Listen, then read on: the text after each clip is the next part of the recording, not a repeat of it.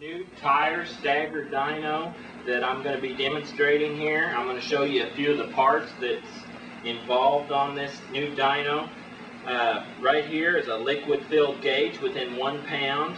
This is 2 safety pop-off valves that will pop off at 30 psi, which is the maximum pressure that this machine needs to be used at. And this is a quick relief valve that bleeds all the air out of the tire once you've checked it to make it really fast. This is an adjustment sleeve that is marked in increments from 8 to 18 inches. You can put this on any size rim. This is the U-clamp that we use to hold the dish and the tire to the proper size.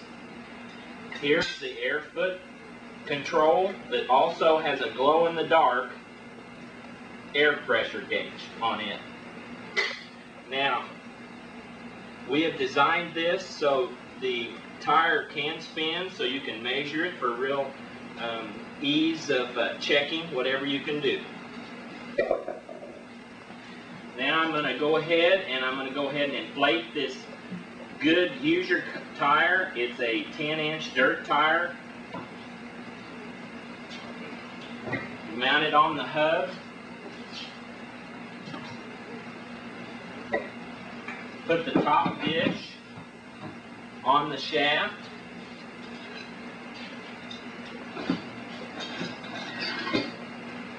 Go ahead and we're going to put this at the 10-inch tire mark because that's what we're going to inflate it at. We're going to go ahead and hook up the air. Now I'm going to go ahead and push on the air and inflate it. You have to hold lightly down on the dish. It's already starting to hold air. Now you want to stand back a little bit while it's inflating, just for safety purposes. We're going to go ahead and blow it up to about 12 pounds. Always keep your head and hands back from the machine. Now it's on 12 pounds. I'm going to use my stagger tape.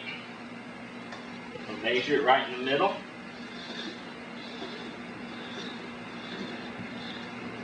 And this measures 91 1/4. Now we'll go ahead and use the quick release valve.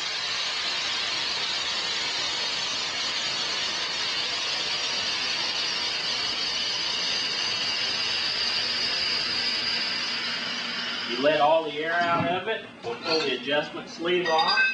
We'll pull the dish out. Take the tire off. That's as easy as it gets. The whole unit only weighs 32 pounds.